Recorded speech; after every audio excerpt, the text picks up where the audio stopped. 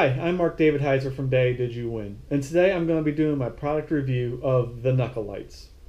The Knuckle Lights are a very simple, lightweight light that you're able to carry with you on your run. Basically, you just take your Knuckle Lights, put them around your hands like this, turn them on, and you're ready to run.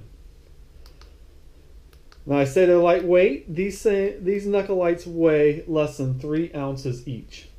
Unlike the previous model of Knuckle Lights, they do not have batteries that you need to replace. They have a docking station that you are able to just slip into the docking station, charge overnight, they're ready to go the next morning.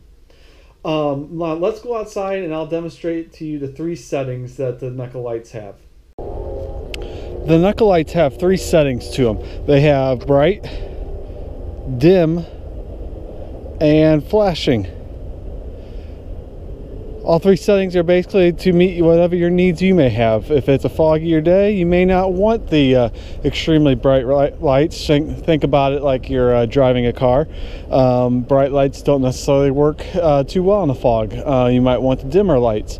Dim lights should still be able to help you see where you are going and also help oncoming traffic see you as well.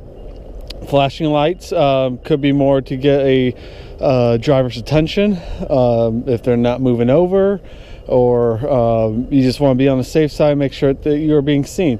Flashing lights are a great way to do that. I would think that the flashing lights would be a lot more beneficial perhaps when around sunrise or sunset, when it's not too dark but you're still looking to get a driver's attention.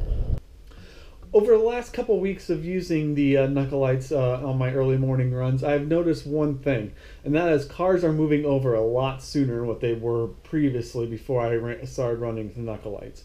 I'm noticing probably about 20-30 feet down the road, they're starting to move over to their left, to the runner's right, more into the other lane to avoid and giving me more room to run.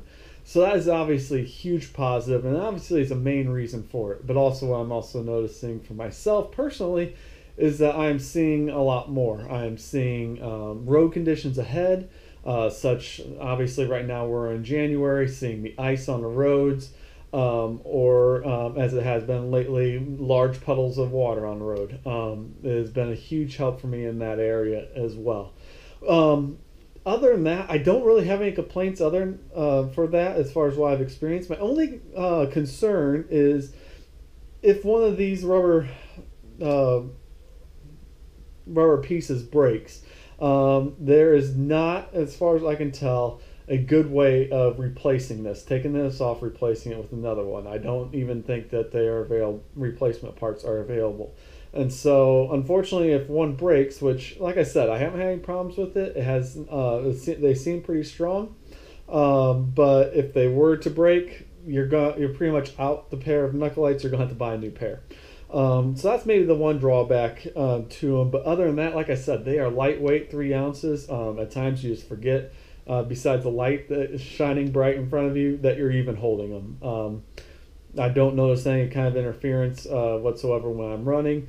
It does not affect me at all when I'm running. So other than, like I said, you can see a lot better. So, if you are a night runner, an early morning runner, I strongly suggest you get a pair of these. Keep yourself safe. You never know what drivers are thinking or what they're looking at, but if you can offer something that's brighter and easier for them to see, a lot less accidents with runners are going to happen. So check them out. Check out the rest of my blog. The link is down below. And thank you very much. Have a great day.